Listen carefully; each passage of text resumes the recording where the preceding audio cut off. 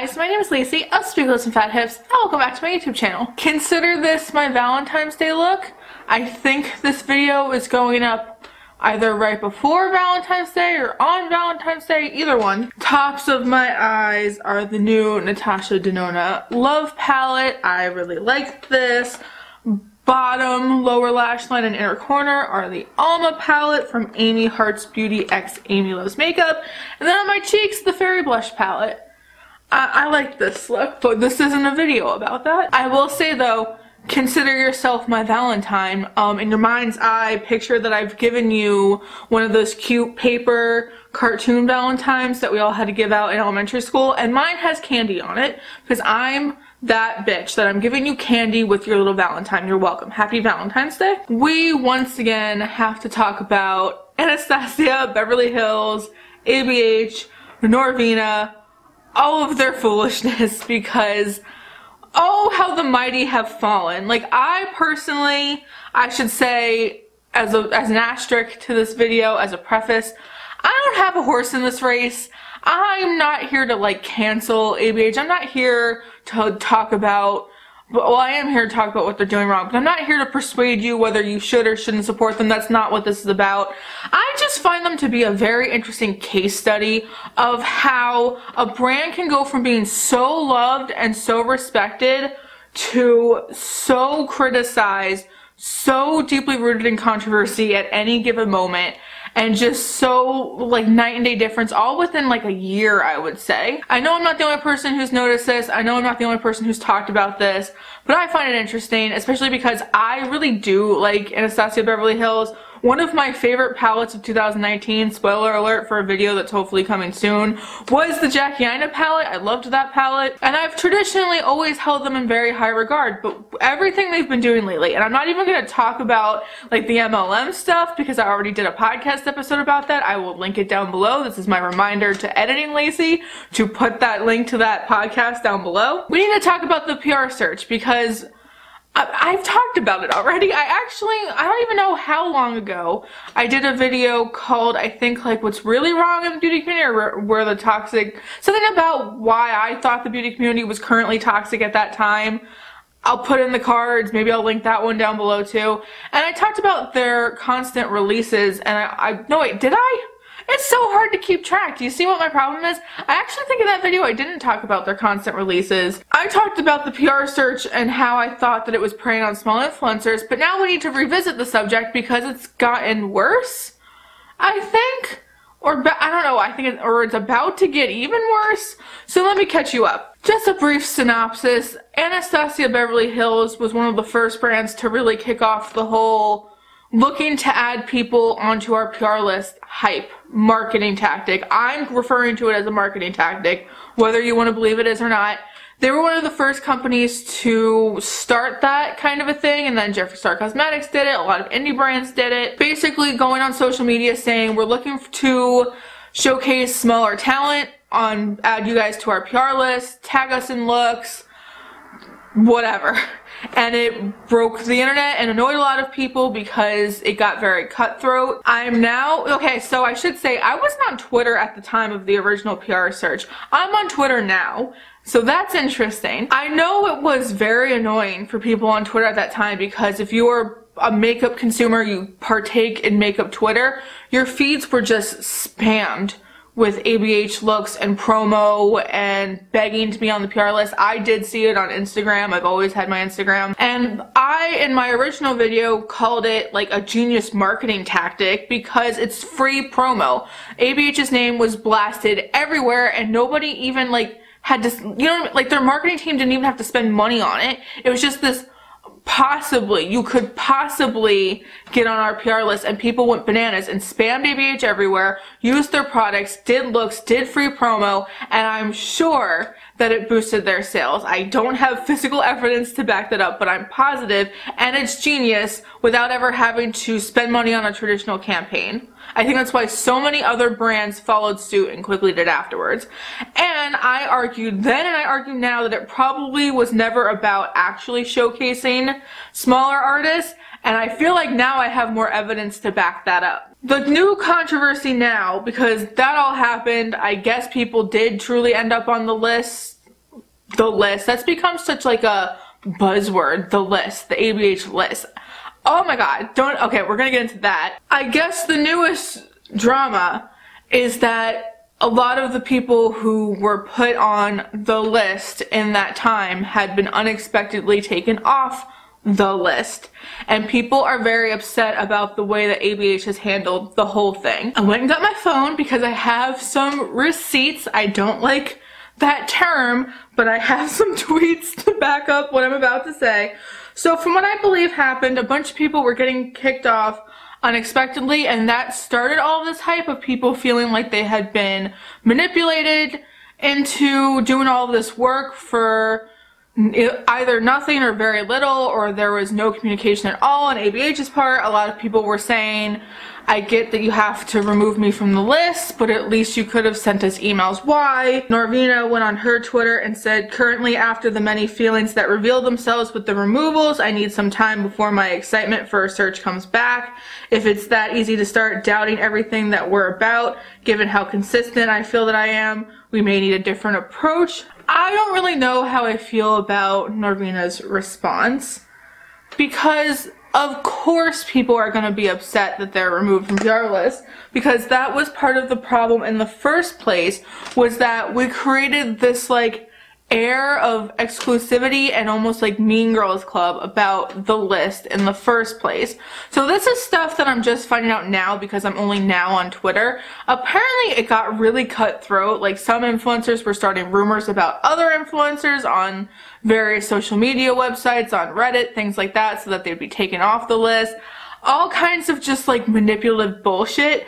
And this is why, if I'm titling the video what I think I'm titling it, I don't think so the PR list was a disaster, and I don't think it's any one side's fault. I think there is a lot of blame to put on Anastasia Beverly Hills in this situation, because I do think there wasn't a lot of transparency about the whole campaign to begin with. But I think it says a lot about small influencer culture and influencer culture in general, and maybe what people's expectations were versus what they should have been in this situation. So again, like I referenced before, I really feel like you'd be hard-pressed to ever convince me otherwise, that this wasn't mostly a marketing stunt. Do I think that it was like this evil, backhanded way for Norvina to be like, oh yeah, we love to showcase small influencers, with not actually meaning that? No, I do genuinely believe that Norvina probably did want to find new talent, so to speak, that could represent the brand, that the brand could elevate. I do think there was an element of that, because I think as a whole everyone's gotten so sick of bigger influencers, and this was right around the time of that like 60K a mention product review video thing. Like, remember when Marlene of Makeup Geek dropped the whole 60K for a mention video, basically, that broke the beauty community? This was all around this time that ABH announced this search. I hope you guys are sticking with me. I know my words are getting jumbled. And that was my theory as to why so many brands were jumping on smaller influencers, because you could get away paying them less, most likely, and they might be easier to control with smaller egos. So I do think there was an element of like, we're sick of big influencers, we want to work with small influencers, but also most likely also genuinely wanting to elevate people for the love of makeup and for the love of makeup artists. But as we've all kind of realized, just because maybe Norvina had those intentions doesn't mean there wasn't maybe a whole PR team behind this, a whole marketing team, a whole social media team, a whole research department. Like, it's a multi-million-dollar company with a lot of investors. There were a lot of hands in this pot. ABH wouldn't have even started all of this without looking for some kind of return. I'm going to get into that in a second. I've said before, and I've said again, PR is a business transaction. Any company who sends you anything, and they're not paying you to talk about it, they're just sending you product, it's not out of the kindness of their heart, and I've said this time and time again on this channel, it is a business transaction, and that company is going to make up, or hoping to make up, the cost of that product through some kind of earning on your end. They're hoping to get a return on their investment. That is the only reason ever that anybody in this industry has ever gotten free stuff ever, is a return on the investment. It could be that you're going to drive your subscribers to go buy that product. It could be that you're just blasting their name all over social media. It could be clout, the word clout. Because on the flip side, that's what influencers were hoping to get out of this. Influencers were hoping to get the free stuff, obviously, and I would be dumb to think that there weren't small influencers and makeup artists that only wanted to be on the list because they genuinely just wanted the free stuff. But I'm sure most people also wanted the benefit that ABH could give to them by posting them on their social medias, putting their name out there, inviting them to events, getting them more well known, getting them more as like a household influencer type of name, sharing their artistry across social media platforms. So it should in theory be a reciprocal relationship. My theory as to why they suddenly have pulled so many people off of the list, and I think I have a tweet to back up this claim, is that there was not enough return on investment, and that has everything to do with the fact that being a small influencer by definition means you only have a small amount of influence. So if I had to guess, overall, however many people they added on the list, I think I saw that they had 2,000 people on the list, and so many releases. ABH released how many palettes last year? Like 8 palettes, I think, 8 collections. There's no way you can convince me that they got their return on that investment, that all of the people they added to that list did their part of the kind of unspoken transaction that took place and earn back what ABH was investing in them. I would be hard pressed to think that that was the case. Norvina says, I did a check on the PR list removal. I know there are a lot of hurt feelings still. The total is 350 out of 2,100. The team reminded me that last year prior to the searches we removed 700 as we had not looked at that list closely in 2 years. We need to make room for new people. How do that many people deserve PR in the first place? I couldn't name that many small people if I tried, small influencers if I tried. Holy shit. I don't know what's normal for a PR list. I don't know what's average, but I saw somebody do the math on like just the big Norvina palettes, what that would cost to send to 2,100 people. That's ridiculous, but I guess in the same breath, companies spend more to do traditional ad campaigns, so it's not that far-fetched. Okay, so I did some quick math real quick to kind of back up my point here. So there were 3 big Norvina Pro palettes.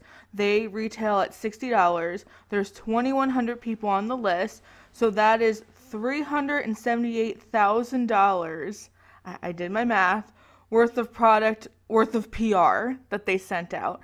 That is $378,000 that could have gone to traditional marketing campaigns where they're on social medias, maybe they're on TV, maybe they're on YouTube ads, in magazines, whatever. And I can probably guarantee you that the return on doing traditional marketing with that amount of money versus investing that money into influencers, I'm sure that there's no contest for that, because what ABH could reach on their own is probably not even close to what small influencers could reach with their audiences. But again, just the theory. Also, I'm wearing a shirt that says Geology Rocks. This is my life. I think a lot of the problem is what I referenced earlier of the kind of reputation that the list had, what it meant for people in the industry, what it meant for small influencers, people using it as a status symbol, using it to look down on other people, people taking it to an extreme, people not wanting to even look at their social medias, having to block those words on Twitter, people getting a little cutthroat about it. The reason why I'm like so fired up about this and why I feel like influencers needed to manage their expectations on the situation is that, like, even now I was looking at my Twitter and I'm seeing people like thanking ABH for keeping them on the list in a very like thank you kind overlord kind of way, and it feels gross to me because it really pushes home all of the like gross capitalist things that I speak against on this channel all the time, but now I'm just ranting. A big pushback I've seen against ABH is people, 1, being hurt, and 2, feeling like there was no communication, that at no point was anybody ever told how many things they would receive, if, when or if they'd be taken off the list, what was expected of them. I will say that some of that is pretty fair. I think if it were me, I would definitely want to know what was expected of me when I was giving PR. I know the small fragments of PR that I personally, Spooky Lips and Fat Hips, get in my life. I always make sure that the brand sending me anything knows that I can't guarantee shit. That I might talk about it, I might not. I'm not doing work without being paid, products not payment, like I can't guarantee anything. So did ABH not say what their relationship was going to be with these people when they were added onto the list? Did they not say, hey, we're going to expect looks with this, we're going to expect that you tag us so many times, we're going to expect for you to make videos? It seems like overall there was a lack of communication. I know Jen Loves Reviews, Jen was saying on Twitter that she thought it would be appropriate if there was some kind of an application process where somebody could say what kind of content they create, how big their audience is, what they plan to do with the products, things of that nature. But also just, unfortunately, ABH doesn't owe anybody an explanation, and no brand owes anybody anything because, like I said, no brand is doing anything out of the kindness of their heart. They're doing it as a business transaction. If you can't deliver, don't expect to stay on the list. It doesn't matter how skilled you are, unfortunately. It really comes down to how much are you reaching an audience, and does that benefit ABH in any way, shape, or form? What's the theme? Wait, we say it all the time on this channel. What's the theme again? Oh yeah, that brands aren't people. Brands don't have feelings. Brands don't care about you. They care about your money. It's almost like that's the root of this problem as well, is that even though Norvina is a person who is the face of the company, and Norvina may or may not care about small creators to a certain extent, she's just part of a brand, and the brand just wants money. So overall, I think we can kind of boil it down to that's what went wrong, is that one, ABH has been just doing a lot of weird shit lately, and they've been doing a lot of stuff that's very transparently for the money, more so than they ever have before, because they have investors now. And it seems like a lot of us have put two and two together, that around the time that they got a lot of big investors is the time they started making really ridiculous decisions, like dropping pallets all at once, doing these weird PR searches, partnering up with MLMs, etc., etc. And I think it's messed up to prey on people's emotions, because people just want to make it in this industry. People just want to be makeup artists. People just want to be influencers. People want to showcase what they can do on social media. And it's so weird, and it's such a crazy industry, and there's a lot of luck behind it. And the whole thing's just, I don't know, it's people are vulnerable, and there was a predatory aspect to it. I can't help but think that there was a predatory aspect to it. Do people need to manage their expectations at the same time? Not to quote Gabby Hanna ever. Oh my god, I heard those words coming out of my body, and my whole essence was like, don't. I will rephrase that. Do people need to think more critically about what brands want from you when they ask to work with you? That's a huge part of this too. Unless it's like your friend's small indie brand that's just sending you their new product because they love you and they want you to have it, there's always going to be an expectation. Always. Some kind of business, profitable, cash baby expectation. Either way, I'm interested to see how it turns out, because this is all happening on the heels of the MLM scandal. Like I said, I talked about that on the podcast in like a quick cousin commentary. It'll be linked. But that was such a cash grabby, gross thing too. And I feel like a lot of people are just done with ABH. They're done with how shady they've been. They're done with how just, I don't know how to phrase it other than like, ABH used to feel classy and luxurious, and now they feel very mainstream and money hungry, and that's so obvious to so many people, and I think a lot of people are over it and have stopped checking for them. I think the course of action that they're on now is hurting them and might not be sustainable in the long run because it's ruining their reputation. I don't know, that part's all, I mean, this whole thing is my opinion. You're welcome to disagree. I just hope that we can all be polite about it. You don't need to go to bat for ABH. They don't know that you exist. They don't care, believe me. And if you want to support them, I don't care. You do what you want. I'm still going to support ABH until they do something like so crazy fucked up. I don't know. Because like I said, I like a lot of their products, and all brands are money hungry. Blah blah blah, things I always say. Let me know what you guys think about the PR search, because the whole thing I hate all of it. I hate how people react to it. I hate the thank you kind overlord, please notice me bullshit. I hate that Norvina is acting like she's the victim in this situation and not the people who feel like they were manipulated into doing free work to get on a PR list that wasn't a long-term thing anyway, apparently. I don't know.